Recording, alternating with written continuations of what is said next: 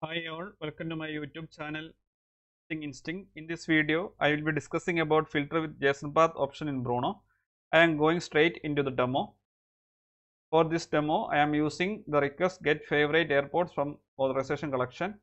I am going to hit this request. You can see one icon here. The tooltip is filter with JSONPath.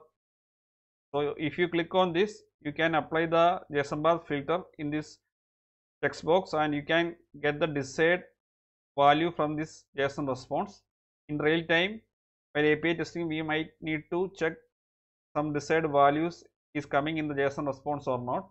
So in that case, we can apply the JSON path filter directly here and get the desired result.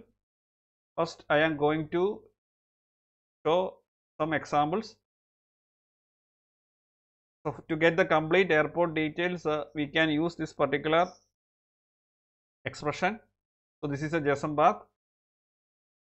The dollar symbol denotes the complete JSON response. If you want to get the details of data object, you have to use the dot notation followed by the JSON key. So we have got the complete details of the airport. Now I am going to get the airport names. So if I remove this expression, you can see that there are some names coming as airports. This is one, this is another. So these are the two airport names. To get that, we can use the JSON path expression. Just use the syntax like this. First use the dollar symbol, followed we have to move to data. Then from data we have to move to the attributes object. So there is a array inside this one, so you have to use the array concept here. So this is a star operator is needed to get the both names of that airport. So you have to use the star operator here. After that, you have to go to the attributes object. So again use dot operator followed by the key. Now you have to go to the name, attributes dot airport dot name. So this is the JSON path expression in order to get the airport name. So this is one example. Now I will be copy pasting the JSON path filter from the notepad. So I have shown one example. So I will be sharing the complete JSON path filter expression in the video description so that everyone can play around with it. Here you can see an equivalent expression to this above expression. Here we are using double dots. So this is for deep navigation. We can directly jump to the required key. So this will also give the same result. So we have got the same result as earlier. Now we are going to get individual airport name.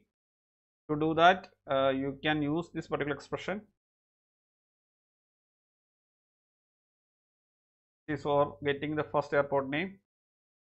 This is for getting the second airport name. Now I am going to use this particular expression. This is equivalent actually. Only thing is we are using double dots for deep navigation. This is 0th index, this is first index. So we have got the same result as earlier. Now I am going to get the value of not. So if you check the response, you can see there is a not JSON key. Its value is null. There are actually two not key and its value is null. We are going to get that particular value. To do that, you can use this expression. So you have got the array with the values null. Now I am going to use this particular expression. This is equivalent actually. Here we are not using the star operator. We are just using the JSON path filter with deep navigation. This is same. Will be giving the same result as earlier. Now I am going to get the not value of airports. if you check the response, you can see this value coming. To get that, you can use this one. So this is the JSON path filter you can use. So you have got the null value. This is the first index. Now we are going to the second index. So same value you have received.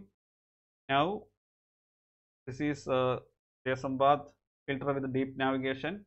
This is equivalent to the above used expressions.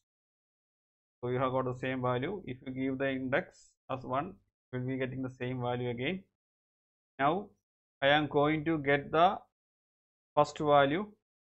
I will show the response again. So this is the complete response. You can see there is a first JSON key is coming in the response. We are trying to get the value of that one. To do that, you can use expression